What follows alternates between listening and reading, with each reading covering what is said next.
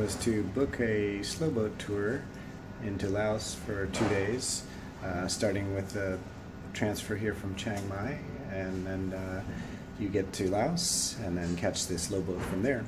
Unfortunately, I wasn't able to leave for the early time they had posted here. But they do, and the later one isn't running this time of year. So what I'm going to have to do is take a little tuk-tuk out to the bus station and make my own way to the Laos border, and from there I can see if I can book the boat myself. So here begins another adventure. Well, since I'm traveling to Laos tomorrow, I'm trying to get rid of the last of my Thai baht today. But I ran across an unexpected problem. I tried to catch one of the Song Taos, which are the collective taxis. I thought it was going to be about 40 baht, which is about what I allotted for, but the guy quoted me about 100 baht. So I decided instead of doing that, I would just go ahead and walk, which was a great plan until I opened up my Google Maps about 5 minutes ago, and it just stopped showing me the map. Showed me where I was, showed me my destination, but didn't actually show me how to get there. So I started walking towards the dot, finally gave up, and asked a guy for directions. He sent me in the right direction. I could spend the money if I wanted to, but I decided, you know, I'm going to be on the bus the next 6 hours. Why not just go ahead and get some exercise beforehand? So that's what I'm doing now. Came by a cute little sign for Bud's Ice Cream in San Francisco, so that seemed like a good spot to stop and take a video. But I'm going to continue on down the street here, and it looks like it's another 30 minutes or so to the bus station. Little sign behind me, that's a good sign. The guy that I met at the market told me that I would pass by the hospital on the way to the bus station, so I know I'm on the right path. Hospital over there. Nice little Bangkok, Chiang Mai, that's the name of the town I'm in here, and heading that way towards the bus station.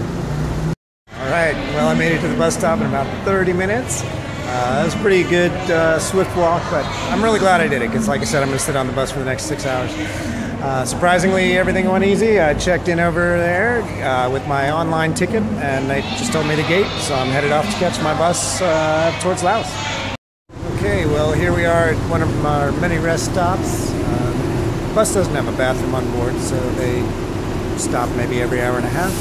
And it's nice because there's a lot of food that you can get at the little stops here. You can have a little dinner, a little lunch.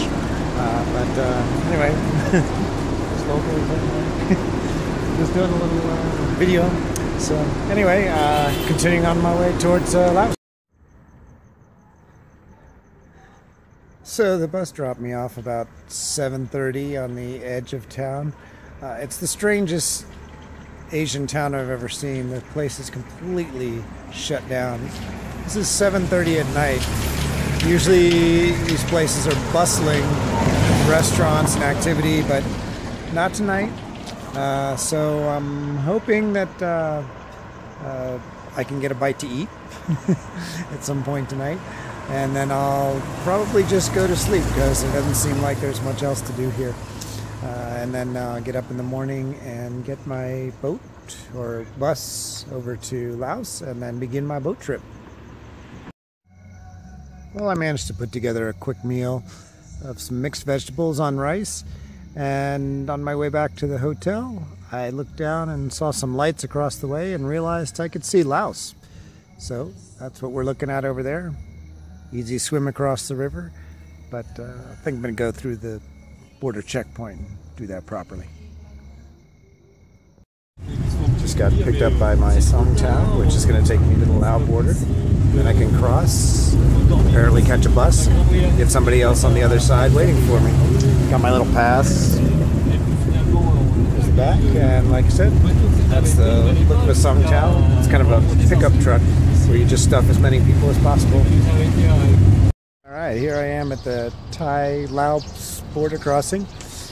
It's a challenging process to get here, actually. You have to take a bus a couple miles south of town, and then you check out of Thailand. You wait in line to check out of Thailand, and then you have to catch a bus from the Thai border post to the Laos border post, and that takes you across the Friendship Bridge, which is behind me, and over to Laos, where I'll go through immigration there, and then I have to catch another bus from there back to the town, which was simply across the river from where I was staying. And if I was a local, I could have taken the local boat across, but they don't allow foreigners to do that. They make us come all the way down here and do the Friendship Bridge. But I guess that's good for the economy. All right, well, here's the reason that I save my money on food and lodging, so that I can splurge every once in a while. You've got all these boats here leaving from Laos. They hold about 100 people each, and that just didn't sound like a fun way to spend 2 days on the river. So I decided to upgrade a bit and book this luxurious cruise ship at the last minute. Just to give you an idea of what I'm seeing on my trip through Laos. Fishermen, beautiful mountains, surprisingly cold temperatures. Everybody on the boat has been bundled up all morning. It's hard to tell, but we're about at 4:30 in the afternoon. It's been kind of overcast and cold all day.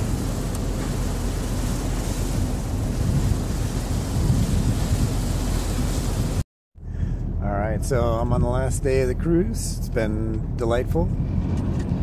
Heading on down the Mekong with only 14 other people.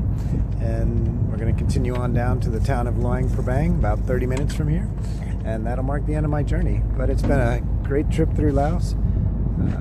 Beautiful. I definitely exceeded expectations on this river. So I'm glad I did it and glad I could share it with you. I would certainly recommend the upgrade in the future.